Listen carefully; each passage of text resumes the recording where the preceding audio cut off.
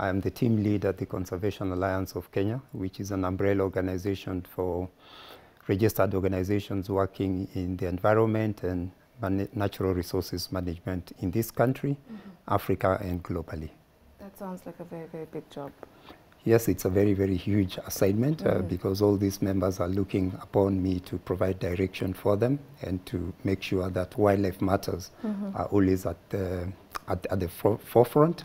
And then also looking forward to engage with the target audience in terms of where your space is. Yeah. Right, so again, I'm very, how to say, artistic. Everything about me is a bit artistic. So Poacher is a Kenyan-based movie, all Kenyan actors, Kenyan production, and it's about poaching, as the name suggests. So it's set up in somewhere in, you know, wildlife type situation. And then we have three groups of people. So we have the authorities who are trying to protect the elephants and all these fantastic wildlife species. And we have the poachers themselves who are harvesting the tusks of the elephant. And then we have a third group. Those are the now normal village people who are actually being affected. Like the elephants pass by and destroy their crops and their food products and all these things. But they do not harvest. But they will if it means a coin or a penny in their pocket, you know, to feed their families. So what part of that dynamic do you focus on? Excellent. That's a very good analogy when you say the poacher. Prior to joining conservation, I used to think that I've never destroyed natural resources, but only when I got in is when I realized, my goodness, I think my background, I've actually been a poacher. Why have I saying that I've been a poacher? We kill rats. We kill snakes. That's different. That's different. Ata mende nitaua, bro. Ata mende umeua, ata mosquito, you're a poacher. Kwanza mosquito. Right? You're a poacher. So everyone is a poacher. Now, using my background, I've killed both small and big animals before. Even a dog, even, you know, a pig, the way you kill it, the way you slaughter it, you know, you can fall in the category of the poacher that you've described. So using your description, I feel in the category of where the normal mwananchi is, where the people are, because that's where I come from. I don't work in the agency that actually protects natural resources, but I work with the people. And so my role is to work with the people to see how culture fuses in with conservation. And having said initially from the start that we all come from communities that are poaching and that are using wildlife resources as a way of sustaining their daily livelihood or as a way of entertainment or depending on whatever way you want to call it. Previously, we are rewriting the narrative from the Maasai culture where you have to kill a lion in order for you to prove your manhood. And several cultures also we are rewriting it. Among the Samburu culture, you have to present an ivory ring before you wed. And so many things are working at the moment. And that's why I fall in the category of the communities where the majority of the Kenyans are. But we also work very closely with the protectors, that's the Kenya Wildlife Service, and all the agencies that are also responsible for that. And one of the things that we work on a daily basis is to see how we reduce the impact caused by the poacher, the one now that kills. And they kill either for the products that the animals have, or they kill also just to sustain themselves. But this is a very destructive category of poachers that we need to deal with in our country. Is it really poaching if you're getting rid of a nuisance? If the lion is coming and eating all my flock, or if the elephant is trampling all over my food source, is it really poaching if I, you know, tokapa? Yeah, I need to eat also. There are two ways of looking at it. If you come into contact with a wild animal and the wild animal is causing destruction and disrupting your everyday issues, there are two things that we advise. Is contact Kenya Wildlife Service because they are the ones who can guide you in terms of helping you contain the issue that is happening at that particular place. Now, quite often, Kenya Wildlife Service may not respond on time or may not respond at the point where you expect them to, and there could be some slight delay. So just expect it because that's natural. But under normal circumstances, there are what we call early warning signs, and this is where we work with communities to be able to work with Kenya Wildlife Service so that you don't wait for the elephant to come and destroy, but you alert Kenya Wildlife Service and tell them, we've seen lions hovering around, we've seen elephants around, and they could be kilometers away. Alert them kilometers away so that they can camp with you and help you reduce the impact that they do. Now, I do understand also elephants do move at night, and they'll surprise you in the middle of the night, and they come. And that's where we also sit down with you to train you also to help you see how to mitigate. So, for example, an elephant will come, and you've got your granary, and they'll come and leave the granary and eat. The elephant is interested in eating and satisfying itself. All right? So it's sad that that's what it does. But then when you take the responsibility of protecting your property or protecting yourself, there are two scenarios that may happen. Scenario number one is you may kill the animal. And according to the act, it becomes an offense and you can be charged. Wow. Scenario number two is the animal can kill you. All right? And when it kills you, then again, it brings in other issues. So it's a risk that we are taking if we don't engage the agencies that are responsible in taking care of the animal and at the same time also protecting lives. So it's a double-edged sword. One of another phenomenon I've seen that is also Kenyan. Hey, I watched a TED Talk of a young boy who was tired of his village being just harassed by lions and such things and wildlife. And my favorite thing about this story is he did not choose violence. What he did was he set up a lighting system so that if I can't remember if it's motion censored, but as soon as a lion comes, so all the lights just go on and then the animal just moves away by itself. Like there's no, but also clear as throat. I have seen a case where there was a lion. Nala was found somewhere at the bypass, just walking around, just chilling. What is that? How can I just be... Steve, I'm a bit concerned. I cannot just be walking and just bump into a lion. No. Well, it depends where you are brought up. Where I was brought up, those are normal scenarios. We would walk and see snakes passing by. That's how I grew up. Okay. So imagine, let me give you a perspective, different from where you grew up. Let's use the communities that live with this resource. You wake up in the morning, and I've actually witnessed that, and you're seeing a lion right in front of you, like about, 20 meters, and it's on an antehill, and you've camped right on an antehill, and the lion is waking up trying to look for the next prey. And you're coming out of your tent and you're seeing the lion there. What's your first reaction? Wow, I only see this on TV. Flight! But I'm seeing it live. It's exciting. It's an exciting moment, yes. We have different definitions of exciting, but please continue. What happened? That's exciting. So you simply just sit back and watch. Okay. And then eventually you find the lion is not interested in you. So you just look at each other? You just watch, and a snake is passing. You simply just stand still, observe what it's going to do.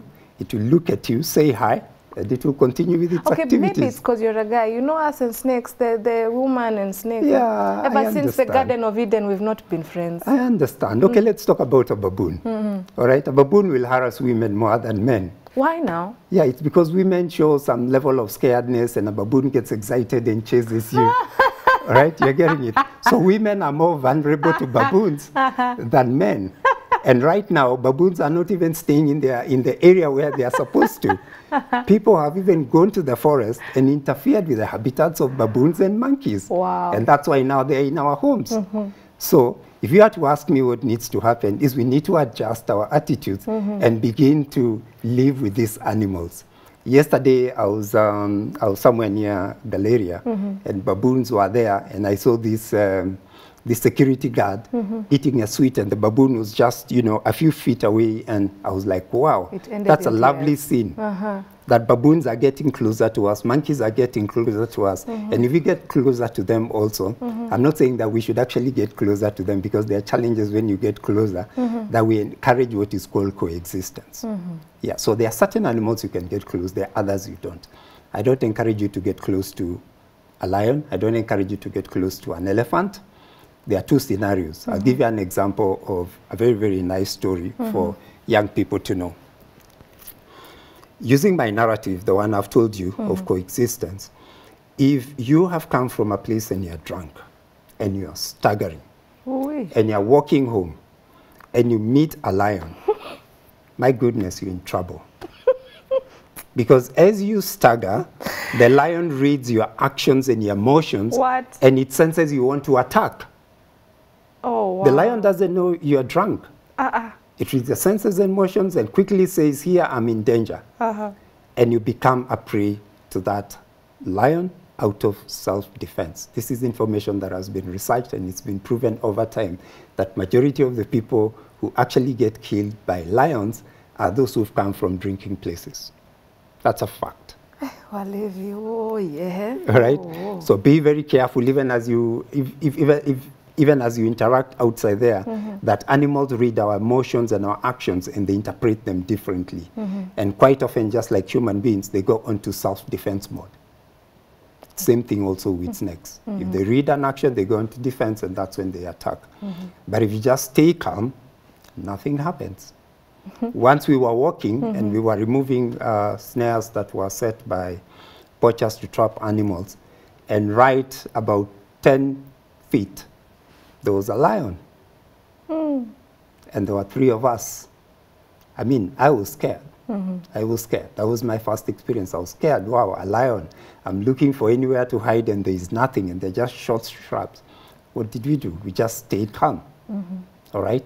He looked at us. We looked at it, and it continued moving.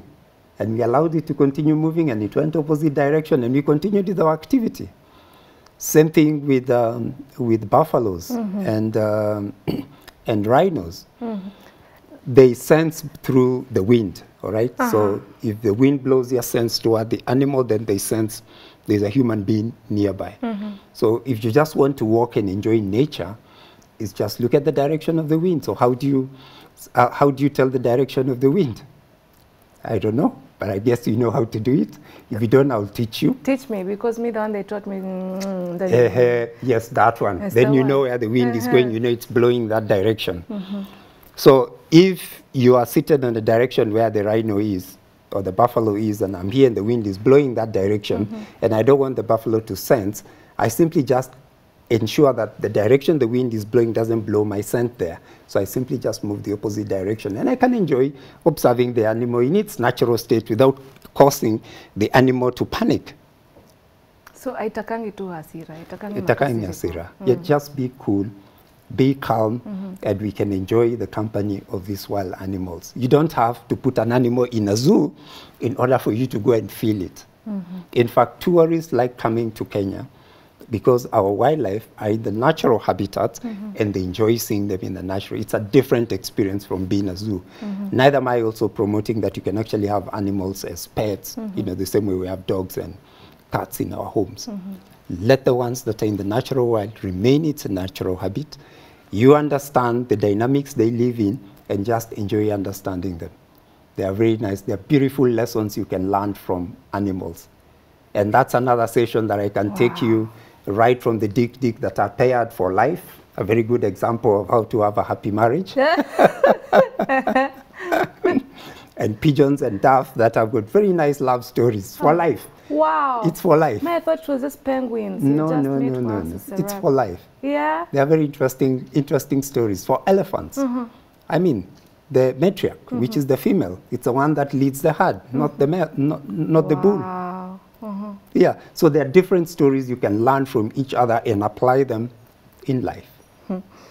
Okay, guys, just in case you've missed this part, please don't just go drinking and then say hi to a lion. Don't do it. Don't do it. There's a meme. Someone painted a dog the color of a cheetah. Yeah.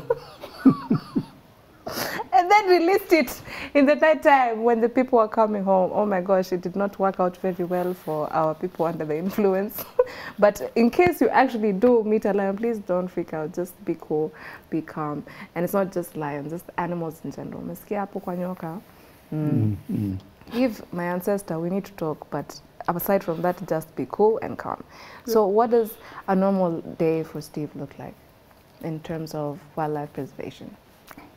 A normal day for me, I'll talk about before COVID, was being out there in the world. All the things that I'm describing to you are experiences that I enjoyed by just being out there, watching, engaging, talking with people, trying to look for sustainable solutions to address the growing wildlife conflict, and always engaging with government to look for sustainable solutions. You know, we are right now at crossroads where infrastructure developments and the needs of human beings are now stretching and beginning to interfere with the habitat for wildlife, and you always find ourselves on a collision path, whether we want to build a road, whether we want to build a standard gauge railway, whether we want to build a pipeline, which is good for human development and also for the economy, but we find ourselves in conflicts. On an everyday basis, I'm always thinking about government and trying to see how do we get government decisions being compatible also with wildlife, and how do we engage without speaking at each other.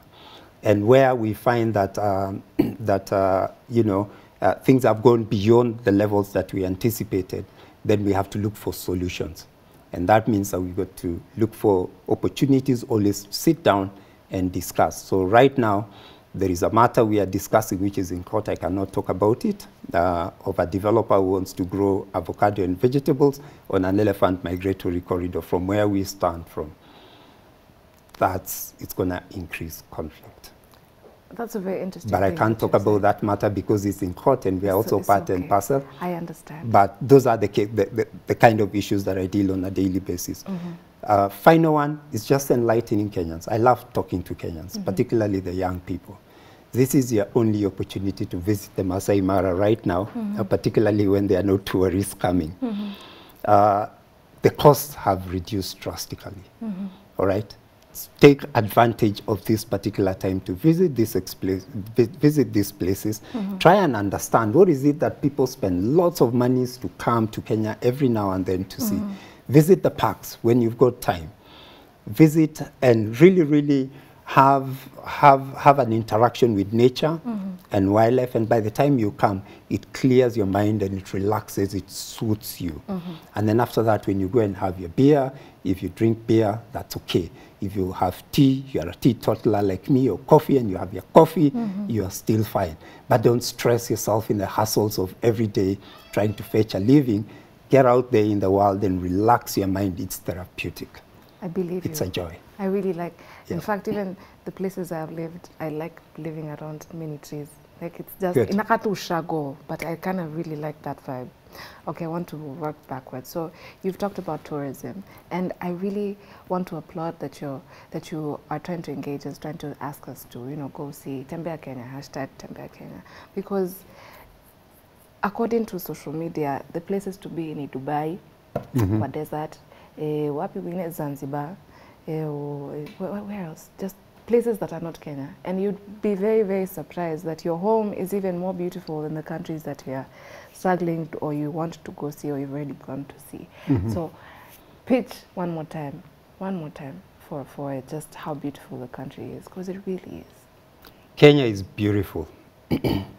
From the mountains to the valleys, that's the Rift Valley, all right, to the Indian Ocean, all right, and then we talk about deserts. We also have a desert in Kenya, Chalbi Desert.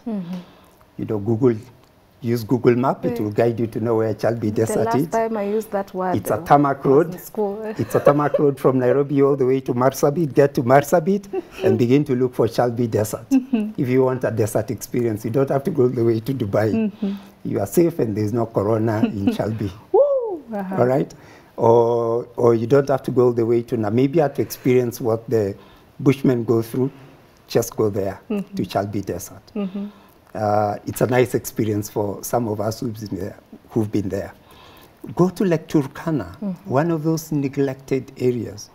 Beautiful sceneries, right from the valleys and everything. In fact, when Safaricom did its first calendar and they took pictures of Turkana, people are thinking, this can't be Kenya. Certainly not Kenya. It is Kenya. Kenya is beautiful. Is endowed with a lot of interesting places you can visit. It's endowed with a lot of culture where you can learn as part of history. Go and learn your history. Kenya is losing its history much more faster than we were. All right, go and learn your history. In fact, the other day when we were in a function with the cabinet secretary, there's a generation in Kenya that doesn't know that actually the first capital city of Kenya was actually Machakos. Hey, Machakos kwanza ni desert sai. No, I'm sorry. All right, the first capital city was actually Machakos. It's only when the standard gauge railway reached Nairobi, that's when the capital city was shifted from Machakos to Nairobi. And now you can understand why there's a connection always between Machakos and Nairobi, that you can't tell the difference. A growing population is living in that area.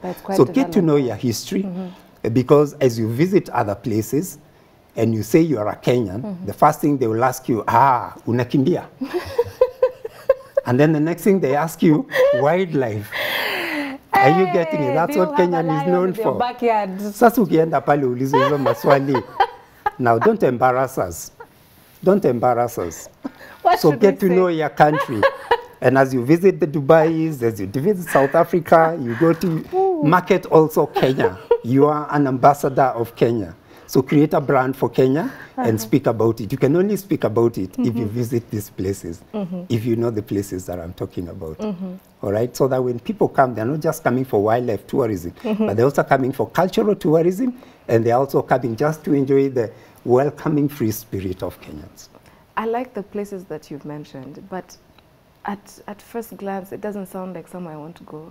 Turkana, first nasikia joto, hakuna maji, hakuna chakula. The only thing I see is this. Try hata Netflix utaona pale, the internet window unahitaji iko.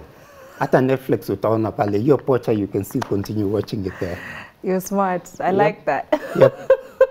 It's only internet that you need. Go to these places. There's nothing you miss from Nairobi when you go out. Yeah. Yeah. I like that. Yes. And I like the aspect of traveling. It kind of makes you feel that all your problems, when you're by yourself and all your problems in your head and you think the world is ending, but you travel and you see things, you meet people, and they become this big, your problems. Yep. This big, guys, this big. So tembea Kenya. Takani kwa ploti. Let's start from local. Tembea tu kwa ploti ukiendaga. Sawa. Hashtag is why in the morning. In conclusion, what would you like us to remember from this conversation? Like I said, the only way you can tell the Kenyan story from a cultural practice, from what we believe in as Kenyans and what we do as Kenyans, is for you to dig and know more. You want to know why Samburus must give an ivory ring before they say I do? Go to the Samburus and ask them. You want to find out why the Maasais now are running away from killing lions to prove manhood? Go find it. They're now having what we call the Maasai Marathon. Join them in the Maasai Marathon and appreciate. So don't just stick onto your comfort zone. Get out of your comfort zone and begin to understand other people. That's my rally call. And also, you know, don't just look at conservation organizations like myself as people who are there to serve the Mzungu community. The wildlife resource belongs to the people of Kenya. Kenya Wildlife Service are just custodians. They are managing it on behalf of Kenyans. So Kenyans have a voice on how the government and how the agencies manage the natural resources, because the benefits accruing from these natural resources support all of us. So this is your resource that I'm speaking to you about, and you need to take responsibility in terms of how the government is handling it. Finally, ensure that you don't destroy it. Wildlife is God-given. The moment you destroy, it's gone and it's gone. Right now, Kenya is struggling so hard to rebuild the population of the northern white rhino because there are only 2 left and they're in Olpajeta in the entire world. They mated. I watched the news, they mated. Yes, they mated. We are still waiting. But it won't be the same as the original northern white rhino, all right? It will be different because science has come in and appreciates the role of science, but it won't be the same. So once you destroy it, it's gone. Today we are talking, yesterday I was seeing a picture on the fig tree in Westlands that is going to be cut because of the Nairobi Expressway that is going to cut. Oh, that's You'll never have a fig tree like that again. Once you cut it, that's it, it's gone. That's how natural resources are. Some are renewable, some are not renewable. So watch out. It's unfair that we have to choose between making our lives easier with resources and nature. It's unfair, but it is what it is. All right. Lastly, please do give us your social media handle so we can get into contact with you, follow up what you're doing, maybe even offer support where we can. Excellent. You can follow me on Facebook and on Twitter, steve.itela, my login details. Please do follow me and let's interact from that level. If you need to be exposed onto what conservation organizations are doing, please let me know. We will involve you. If you're looking for opportunities to volunteer and learn more, you want to get interested in conservation issues, please tag in with us. I'll connect you with the membership, and depending on when the opportunities are available, you'll be able to do that. But please, make a date. If you're in Nairobi, go to Nairobi National Park. If you're in Nakuru, go to Lake Nakuru National Park and understand why the water levels are rising and why the headquarters is submerged in water. If you're in Tsavo, enjoy the Tsavo. If you're in Amboseli, enjoy the Amboseli. If you're in Laikipia, enjoy the Laikipia. Beautiful sceneries. If you're in Western Kenya, where I come from, enjoy Western Kenya and the culture. And visit Kisumu also. Kisumu is going to become the hub of tourism very soon. And they're going to introduce what we call boats for you to move around the East African region. Wow. Interesting things are coming. If you're in Ruma, enjoy the roan antelope, which is unique only in the Ruma and part of the Shimba Hills. If you're in Kwale, enjoy the coast and the marine life. Unique species. Now we can actually spot dolphins in our Indian Ocean. Yes. That's so cool. But you're like a walking Interesting dictionary. stuff. You have a lot of information there in your head. This is what I want to pour out. I like that. So what you put in is what comes out. Remember that always, guys. Yeah. So we gotta leave, we gotta go. We've had too much fun. Told him 20 minutes, but it's been well over 20 minutes.